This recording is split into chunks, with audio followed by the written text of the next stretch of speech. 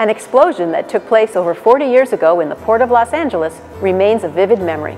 On December 17, 1976, the Union Oil tanker Sansinena exploded while taking on fuel and ballast at berth 46.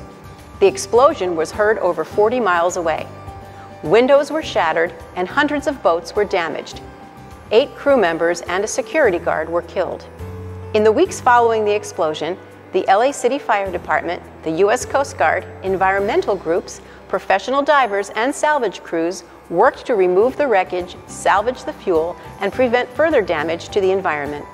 A Coast Guard investigation concluded that the probable cause of the explosion was the ignition of a hydrocarbon vapor cloud that had formed during refueling.